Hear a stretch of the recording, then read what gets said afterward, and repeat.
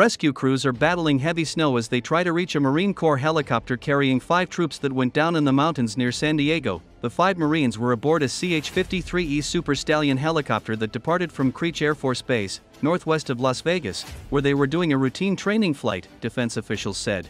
They were returning home to Marine Corps Air Station Miramar in San Diego when the aircraft was reported overdue. Teams in several states began a search and the aircraft was located by civil authorities in Pine Valley, California, about 45 miles east of San Diego.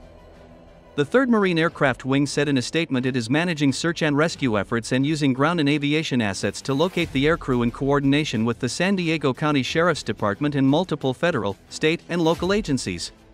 The 3rd Marine Aircraft Wing is managing search and rescue efforts through the Wing Operations Command and using ground and aviation assets to locate the aircrew in coordination with the San Diego County Sheriff's Department and multiple federal, state, and local agencies, a press release from the Marine Corps said.